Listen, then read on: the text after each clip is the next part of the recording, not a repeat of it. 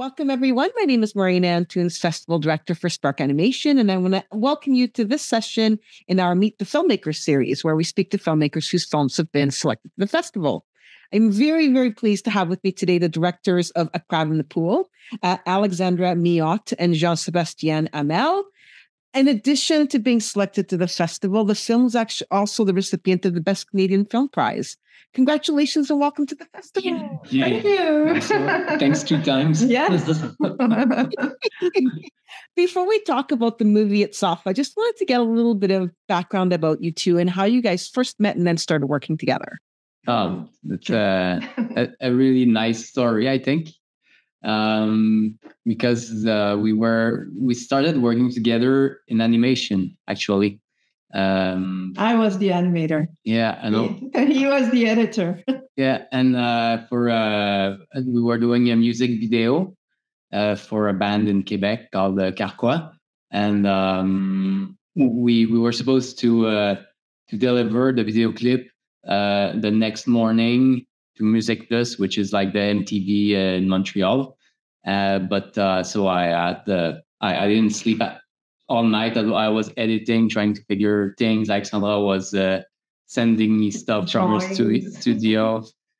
So that was the first time, and it was well received. We got the #1 pick of the week, I think, something like that, and we carry on.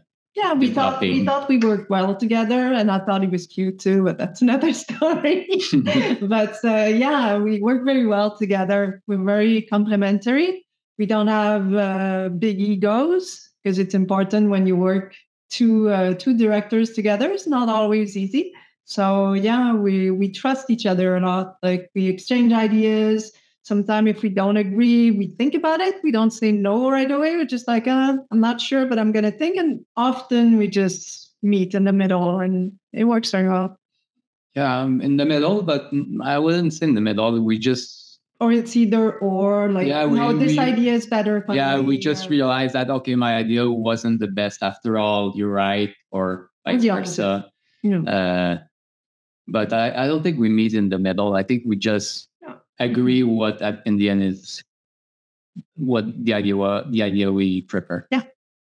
But that's amazing, because that takes a lot, like you mentioned, trust. And that's so important because, I mean, it's easy to get wrapped up in, well, my idea is better. Like, regardless of being able to see it from that other perspective and, like, step back is so important. Was that something that you guys had from the beginning, or has that sort of developed over the years that you've been working together?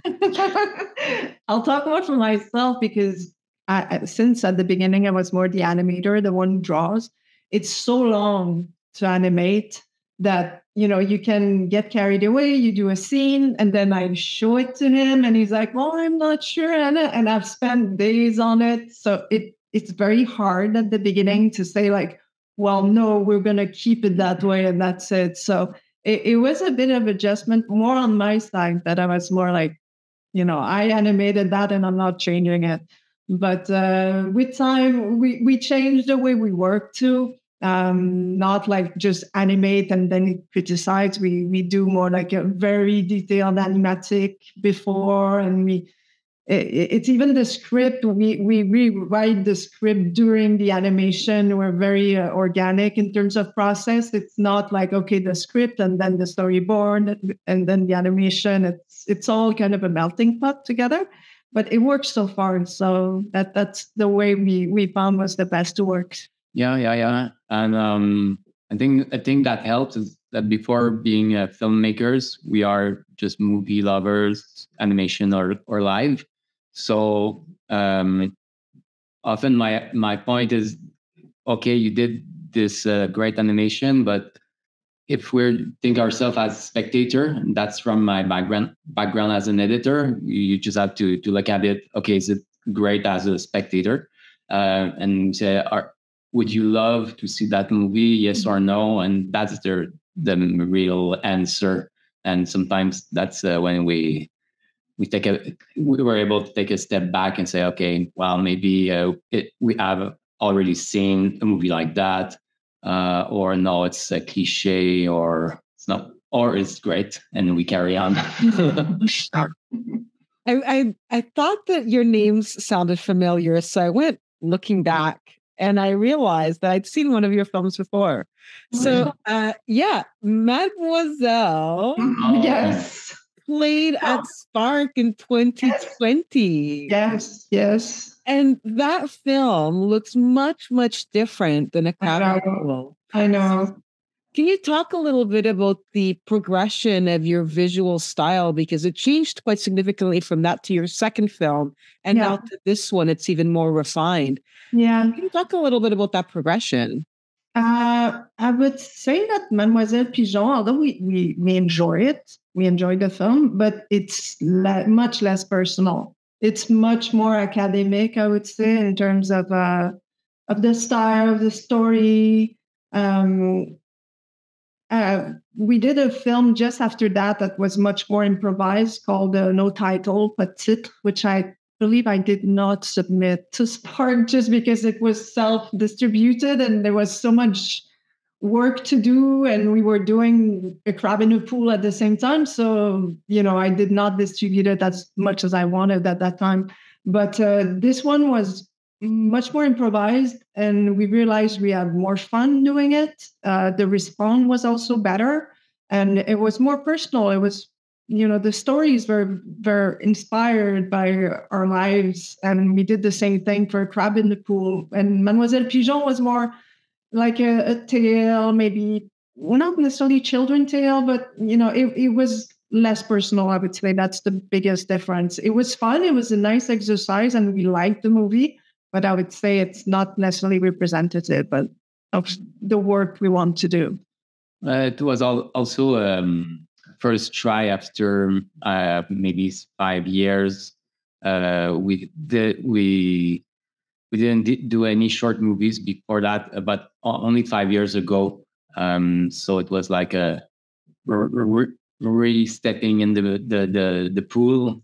And Alexandra was very curious about the how do you say puppet animation? It's fake puppet. It's like it was still done in Photoshop, but to have the movement is not like 2D animation frame by frame. It was more like doing puppets, but they were not real. They were not like real paper dolls, but there was the paper doll kind of effect. So. It was more beautiful aesthetically, I think. Yeah, maybe, but at the point we were just saying to ourselves that aesthetic is not, we don't, it's short movies, we don't have limited funds, and we realized that maybe the story is more important than the aesthetic, and the aesthetic, that's what takes the longest time to produce when it's so detailed and so complex. So we tried just to set something really simple. It's with the previous movie before, A Crab in the Pool, No Title. It worked very well. And so we carried on that style, but a bit better.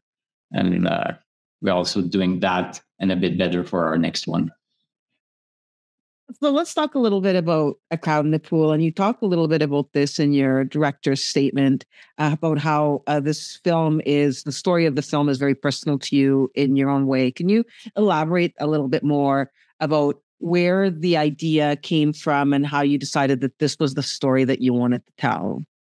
Just to be sure, is this going to be shown before or after the movie? Because it'll actually be on, like, the film will already have screened at the festival, and this is going to be available afterwards. So there's no spoilers or things. No spoilers to worry about, but we can mark it. We can mark it as spoilers. If you haven't seen the film yet, there's spoilers. Stop now. Yes. Well, the idea, I'm sure you've seen that. It's about cancer in the end. I had breast cancer, 6 years ago. And it was about at that time that it was just a little bit, it was a bit of an idea that was in my mind. It's about the Amazons too, the mythology of the Amazon, because although it's also the Greek mythology, but it's also associated with breast cancer, because women, if they have a surgery, they have their breast removed, and it's kind of it's not a nickname, but named themselves Amazon because they're warriors too and stuff like that. So it came from there. It was very different. At the beginning, it was still two kids. The mother was not there, but the story was a bit different.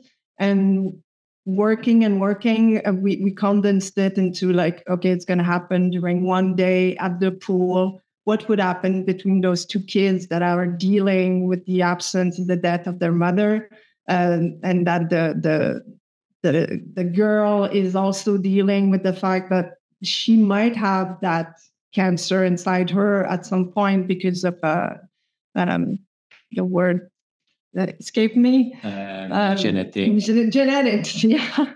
And the little boy, it's another issue because he's not really accepting the fact that his mom is gone. He's living in his own world, and he thinks that she might come back because she was that Amazon. She had her breast removed, so she's kind of mythological at the same time, so magical. So maybe she'll come back. Yeah, she's fighting maybe in the fantastic world, but in reality, he knows. But that's when he got the slap. It's like a wake up call, and that's why he's so sad there. And Jean-Sébastien's mother had breast cancer too, but a long time ago, and she's fine too. We're lucky for that. Yeah, that was his experience too. Yeah, and my cousin too. But after we were writing it, so it's just sad. And I remember the first draft when Alexandra showed me just a piece of paper or with the first draft ideas. But it was not the same movie, but it was piece of her lives and the essence of the movie. And I was in tears the whole time I was reading. And I'm still emotional every time I see it, even every time I think about it. But when I was, for me, a movie can be many things, but the best movie for me is something emotional, something that will change me, make me more connected to myself and better, hopefully.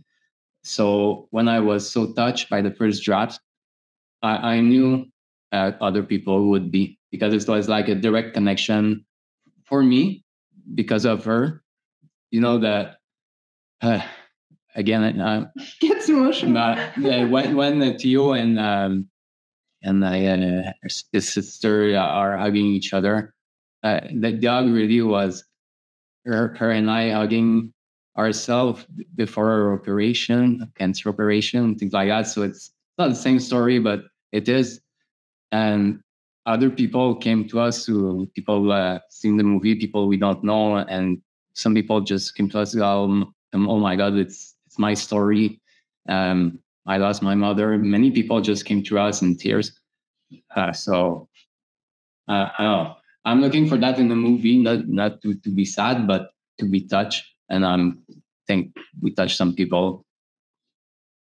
Oh, I think so too. In that finale, we're going to talk about that finale a little bit later. But before we get there, I wanted to also ask you about this other part to the story, which is this kind of coming of age for Zoe. And I mean, one of the things that, has long been this thing for girls is, we want boobs. Yeah. Like there's this mentality that, we need boobs. Yeah. So you have this dual, and that's particularly clear in that scene in the bathroom where she's standing in front of the mirror.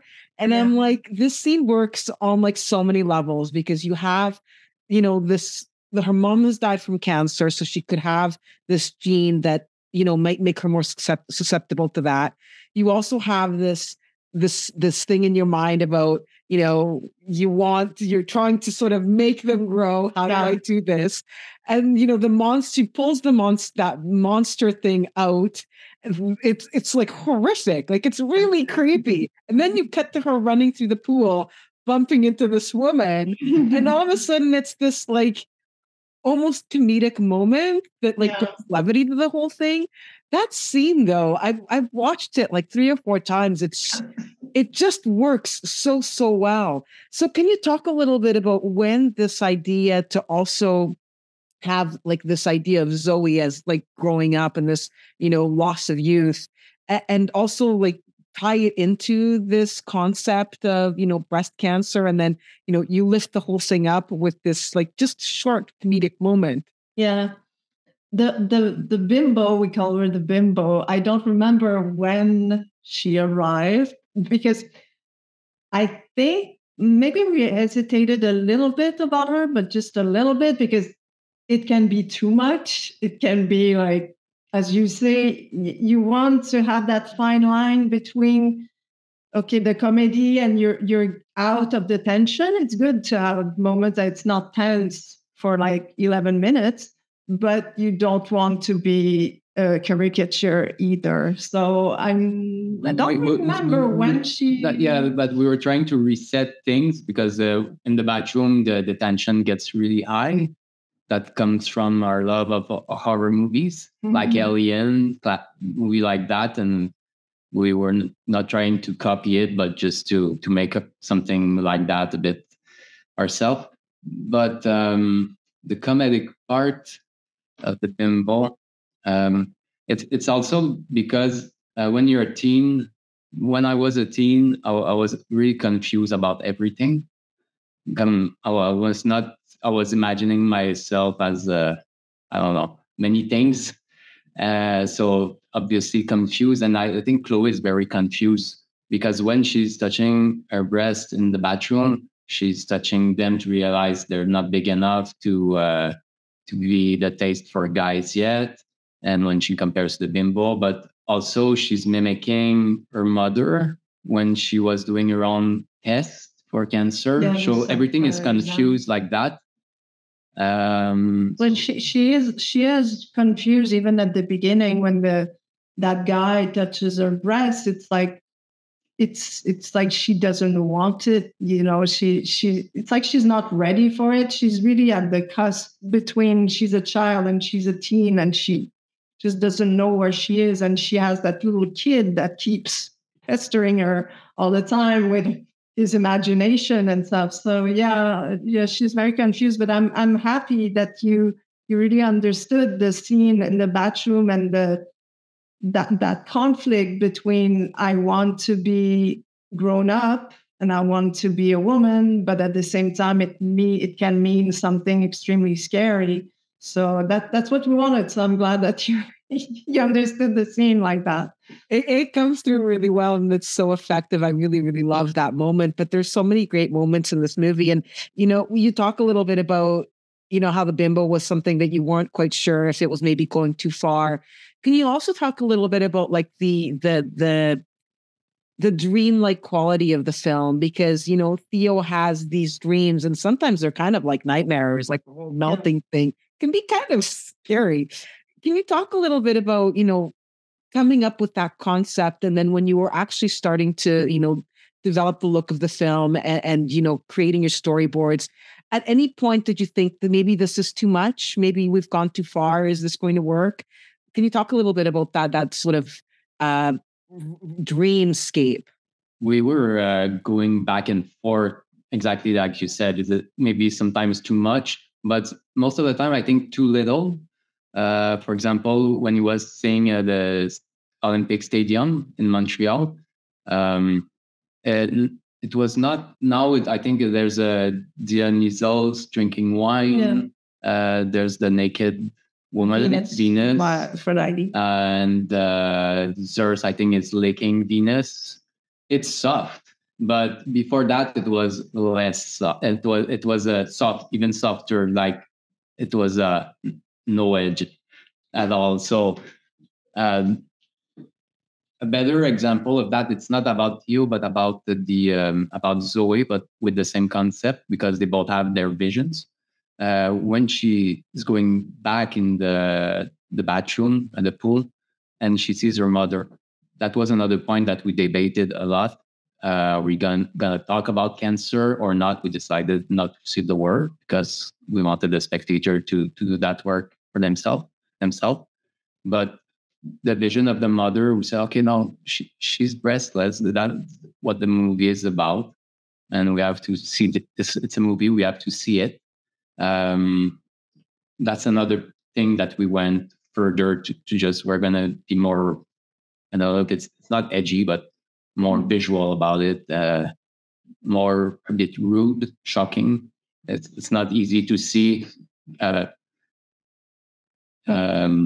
Mostly if you can relate and you have a relative that happened to her. But to go more into the terms of animation in your question,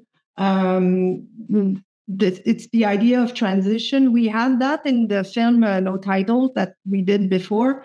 And that movie, how it worked, I did it in 4 months. It was a bit more me. And what I would do, there was no scenario, there was no storyboard. I would just do a scene.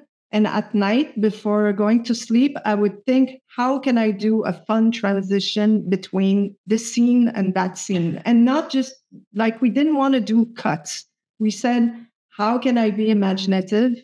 Because we're not doing live, we're doing animation. We can do anything we want. So for this film, we took a bit the same concept of not planning everything. And I think that's why there's a bit of a dreamy quality to the film, because that's how we were working too. We were going at night and say, okay, let's think how we would transition from this segment to that segment. And so what we realized when we see the film after is that it's like going from one dreamscape to another. It's like you have the sidewalk that spins, and then Theo that runs into the sky, it becomes the pool, and then we're with the sister in the bathroom, and it's like the weird, but it's like a dream in some way that you just wake up somewhere and it's fine. It's the logic of the dream. So we wanted to do that. And we wanted to use the medium of animation as much as possible. So not doing cuts that are, we would do live if we just want to do cut, because our style, I would say, is not the most technically, not impressive, but, there's some animators, they do sand animation and they use techniques that are so developed. And I mean, my animation is simple. It's like little drawings and flat colors, but I think that our strength is more in the transition and the imagination that we put and use animation to do that. But balancing that with, because if you're maybe too, like what you say, the animation is too explosive, let's say. There's too much. It could maybe not a gimmick. Not a gimmick, but it could take the place of the narrative. So we're always trying to do the balance, have a strong narrative, but also be sure to use animation as it should. Well, this is interesting because you are making really great use of the art form, right? Like you say, you're not, if you could have easily made this as a live action film if you were just going to do a bunch of edits with a bunch of VFX. But you've made some really interesting choices and dynamic choices that keep the story moving forward. I'm curious, Jean-Sébastien, as an editor, like with the background editing, how does that work in your brain? Like, is it different for you to work like this, where you're kind of being more creative with the transitions rather than, here's the cut? But because we do a lot of animatics, it's the editing is like it's really the directing also. And we're trying so many things before the movie is done with just little drawings. The music is there. We work every frame, so that the editing is really the transition are part of the editing. Alexandra is really good to think about this all the time. Nicely. But I believe in that too. In the morning, I'm not a early bird person. So in the morning, I'm really not fully awake, but strongly connected to feelings and to intuition. And Alexandra is like that, but more late at night, I'd say. Yeah. So we use those moments, and also when we're just in nature, not in front of computers, and the mind is more free. And sometimes just the ideas comes like that. and we capture them and use them. And but as the editor, it's really fun to do that because but it's so long. It's the difference between a live action movie that I would edit. The footage is there. You can change a bit of things. You can the timings in between every cut, of course. But right now, for example, our next movie, there's a plan séquence. That's how you say that? One shot. A one-shot sequence, the opening of the film. But it's like a minute and a half. If it would be just a live action movie, it's going, well, here's your 1 minute and a half. Yeah, that cut is done in 1 minute. But in our film, we have to the editing part is to time every action, and it's the same for every single scene, shot or scene that you see in a crab in the pool. It started with just a couple of keyframes that I edit to my liking. Alexandra leaves me a lot of. I can do whatever I want with it. She doesn't interfere too much. I ask her for approval, and she does the same for the animation. But that's where we trust each other. She's better than me for animation. I'm better for editing. So we share the work like that, and both parts are the direction actually. So how long were you guys working on A Crab in the Pool? Like from when you first decided that you were going to make this film and that it was going to be your next project to the time when you said, okay, it's done? I'm trying to time it with when we receive the financing usually, because that's how it works. And sometimes we overlap projects, because Crab in the Pool, I think I did the first draft of the scenario in 2021, and we were supposed to finish it. We pushed it because we always push our project. It always takes longer because there was a 4 or 5 months of the other film, No Title, that I had to kind of squeeze between the production of this. I would say it's usually around 2 years. Yeah, a year and a half, about that. 2 years. Yeah. And yeah, there is always overlap. Right now we're doing another one, but there's already another one that's been written and kind of already starting to think about it, because like I said, our ideas, the transition, the dreamy aspect and stuff, it doesn't come in a week, you have to kind of make it brew a long time. So yeah, we have 2 films coming in the next 2 years. We take a lot of notes when we see a movie, and even if it's not the same story, but just like, okay, this is really great, the feeling that we have in this scene, and we just screen grab that and use it as a reference to analyze a bit how they got the emotion right there, and see when we know that it's going to be good for our purpose. That's amazing. And, it's great to hear that we're going to get more from you in the coming years. But before we talk sort of any more about what's coming, I wanted to talk a little bit more about that final scene in the film, because it's so touching and so emotional. And even though the film is, I don't want to say dark, but it deals with some, heavy subject matter. Yeah. It ends in a positive note, like that final moment where they hug, and she doesn't even let him, he doesn't even let her finish the sentence. That's just such a, I feel like such a natural emotion, especially with a sibling. Yeah. Can you talk a little bit about how that scene came together and, the need? I don't know if maybe there was a need, but this thought that you should finish on a happy note. I'll start because it was a worse version before. Yeah. But because the essence of the first scene was to be really crude, that's the reality. It's nice they're getting back together, but it's also a bittersweet because the mother's already dead, maybe a year ago, something like that. But in the storytelling, she dies at the end of the story. and that's why the end is sad. But and what can you say? There's no words for that. All you have is each other. A word will never be strong enough. It's only love that can help when you're there and you lost. A mother is God for her kids. So there's no words to relieve that pain. And yeah, it's a hope, but it's not. They have each other. It's not a happy ending.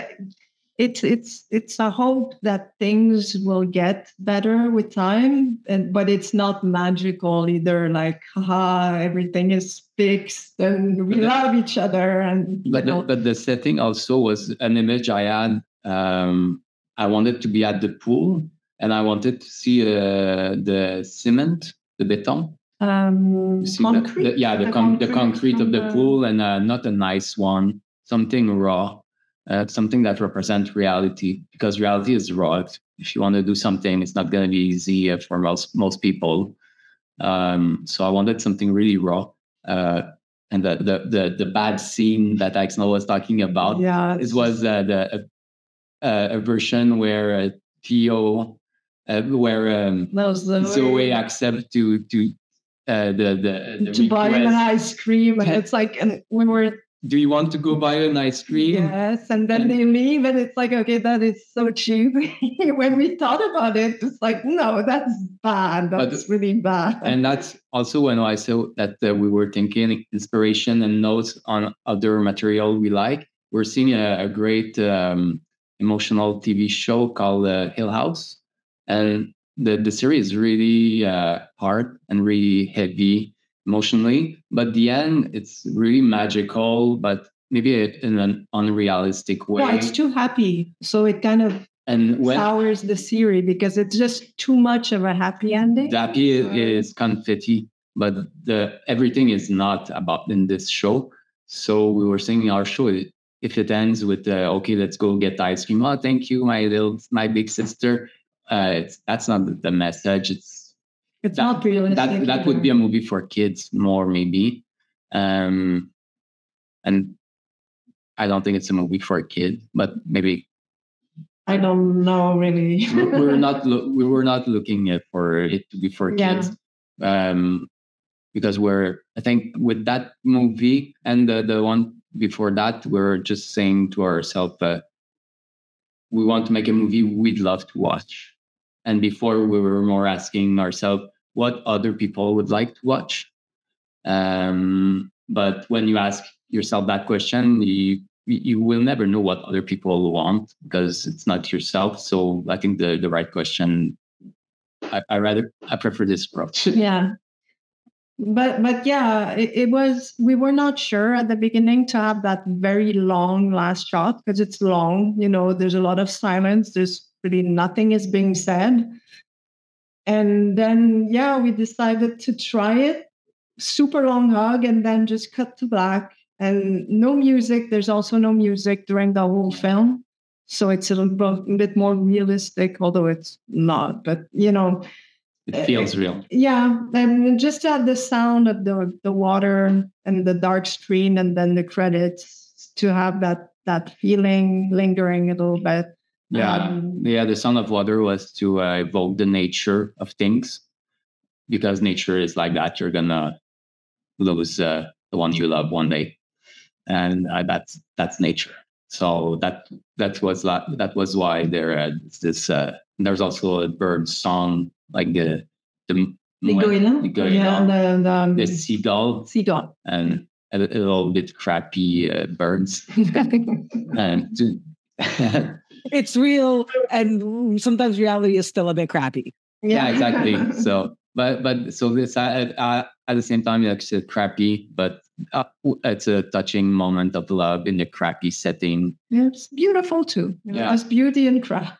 No, they're totally, and that's the thing. Like that ending is so affecting because it feels so authentic and so real, right? And it's sometimes hard to grasp why it feels that way, but there is like that emotion that comes through based on like everything that you've seen up until now. And then that moment itself, that like that last minute interaction between Theo and Zoe, it just feels so just so real. Like, I don't really know what else to say. Like, it feels like something I would say to my sister. Wow, thank you. Yeah, we're trying to build the scenes with the previous scene. Like every scene, they have their own purpose to exist, but also they're meant to prepare for the next scene. And that was one of my best moments when I think my favorite moments in the movie is at the end when we reveal that the reason for the fake binoculars is because that was the tool the dying mother, because she couldn't say to her son, I'm going to die, but she said, look, I'm not going to be there, but with this, I'm in the magical world. And that idea came at the end when the movie was partly like 3/4 edited, and that was not the scene, and it was never in the script. But when we were looking at the editing in process, we just thought that it would be good, and the scene that prepared that was when Zoe's with her mother. That's shocking, but also at the end of that scene is okay. Have you told Theo? And okay, how are you gonna tell your son that you're gonna die? Dude, again, there's no words. No, that was the magical binoculars. That's amazing, and the magical binoculars and anything else that sort of came up in the film while you were sort of like in the middle of production. Were there any other instances where you were either deep in a scene or even toward the end of filmmaking that you thought, okay, there's something missing here, or maybe this would be something good to add? And at what point do you stop tinkering because you just yeah just for an info, the magical binoculars are actually him when he was a kid, but he was older than his sister. He used to do that with her, so that he took from there, like she was crying all the time during car traveling, and I was doing like this in the back seats to make her stop crying. I'm trying to think of something. I know we didn't know how to end it. No, we knew that it would. No. But I mean, like the scene with the bathroom, like you said, it was late in the process that we were that we had the idea of Zoe meeting her mom in the bathroom, and then Theo talking with her mom. That was really far into the process because it was very different from the first draft scenario. And sometimes when you do a first draft of a scenario, you kind of get attached to it. It is not as good as what is there right now, but sometimes it's hard just to. You're used to that structure, so. But there was in the first version of the script, there were maybe 5 additional settings. Oh yeah, there was a lot of settings. There was a father, but the father was not there. He was a bit drunk and sleeping on the day. So at the end, it's a short movie, so it was too complex to tell the whole story, and it's not a perfect movie. Of course, we maybe the opening have other ideas, but that's to answer your question. When are you done with the scene? When it's done, like we edited 5 minutes, we're not gonna change a lot of things because we already wasted too much time rewriting and trying things. At that point, we're just gonna change frames because the audio, I'm editing the audio at the same time, but I'm giving the audio to another guy who does that for a living and takes my references, and sometimes it's different, so we're just gonna edit a bit. Like I remember I was telling him, sorry, I'm really sorry, I tried everything, but I have to add 5 frames. I'm sorry. But in the audio part, the other thing, it's complicated. But at that point, we just think, okay, we did our best. Next. I'd say, the main thing now that I think about it, we really simplified the story. And I think that's what works, because you always tend to have like a huge scenario for almost a feature film, and you want to cram everything because you have so many good ideas. And that's how we decided, no, it's going to be not even a day. It's a couple of hours, 2 sets, and basically 2 main characters with the mom. Compared to before, it was just way too complicated. So. Yeah, but also the bathroom for Zoe, it's her mind, and so we're doing metaphors like, okay, it's a bathroom, they're setting up the pool, but really it's what's happening in her mind. She thinks of her mother. The bathroom is really dark. It's confused what's happened there, and Theo, but it's like joyful and nature, so it's anything goes. But when he's in reality, it's sad. He's never really happy in reality. Like, he has to wait for his sister doesn't want him. The lady at the beginning, they don't like themselves. They don't like each other. Yeah, she was more important too, but we cut her. That's like, it was just too much. So it's too many characters. Little ends that reality is harsh for him, but since we're on half the time maybe in the fantastic world, it doesn't feel harsh, but at the end we realize it's a coping mechanism. Yeah, and I just wanted to ask you about the fact that the movie doesn't have any music. Was that something that was the case from the beginning, or did that sort of come as later in the production when you kind of decided, this is better without any music? It's pretty much at the beginning. I remember I didn't want it because we wanted to be more raw, maybe. And it's like, music can be great, but at the same time, sometimes it just pushes you too much in one direction that you must feel this right now. And we did not want that. The most that we have is some sounds a little bit. For example, in the bathroom, there's a droning kind of atmosphere. But music, I thought it would be even cheesy at the end. It's like, you don't need it to feel something. And this is a bit of a pet peeve sometime of mine when I'm watching a show or a film and there's a lot of emotion, but then you have the music that drowns everything. It's like they really want you to feel that. And I think it actually takes me out of it. So we tried it. That was our main idea from the beginning. But most movie starts with music, I think. I mean, I have no percentage, but I feel that there's a music in the most opening scenes. And we tried that. Maybe we did a day of research. What could it be? And I forgot about that. Yeah, I don't remember the music, but we were just looking at that. No music. It's there. I think we may have tried at the end because, okay, maybe one song at the end would be great. But no, the music, maybe some great composer, of course, could get that feeling like Vivaldi or great composers like that. They nail emotion perfectly. But it was not we stick to our idea. But the song, the man, his reflex in the beginning was, okay, so what do you think? What about every character will have his own music? It's gonna be no music. So the film is done. It's out there. People are seeing it. But you're still talking about it and you're also working on your next project.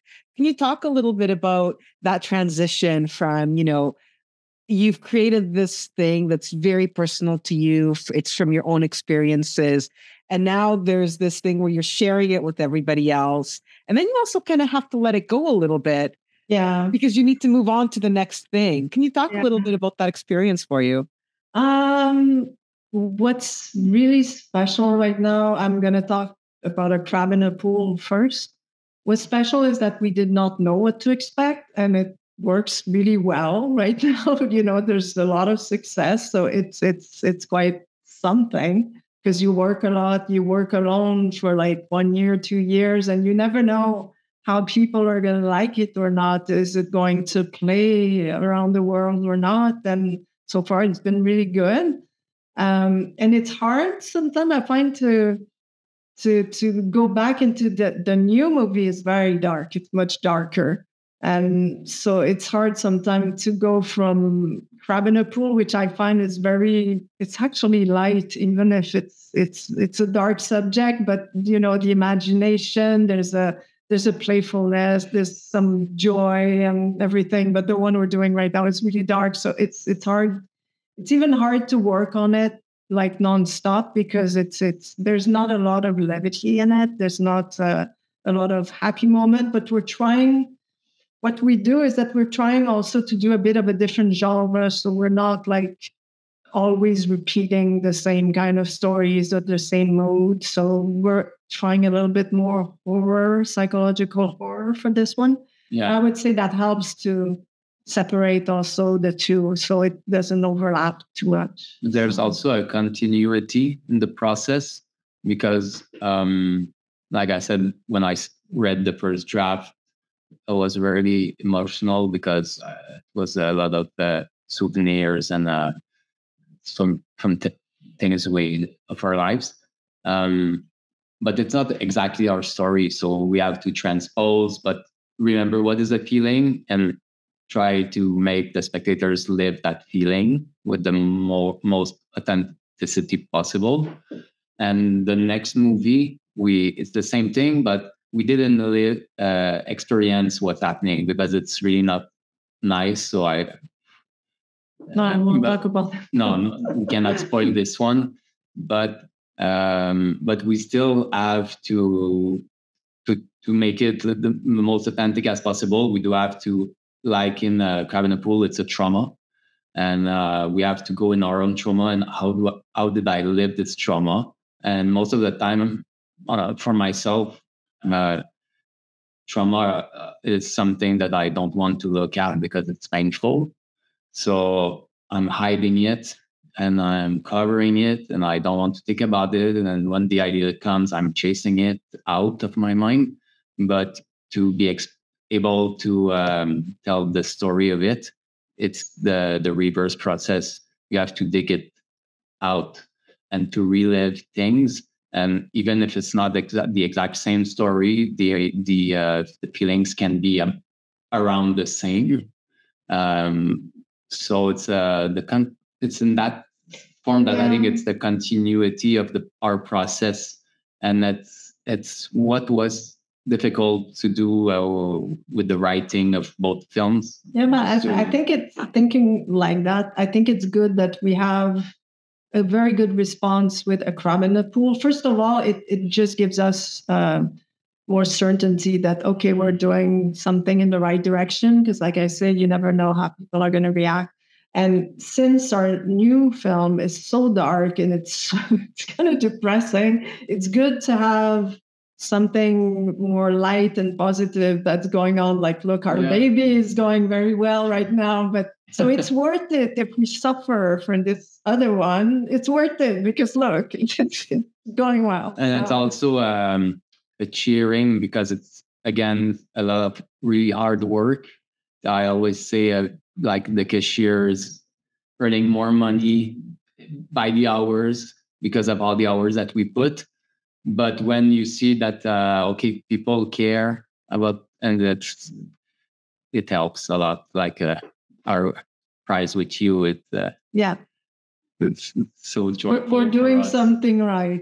So yeah, it motivates us to continue, and yeah, we're usually insecure. I think it's artists. We are insecure. We doubt a lot. Because the worst would be if you open yourself and you're really sincere. You can imagine if you're a kid doing that in class and you tell your own story and everybody laughs at you.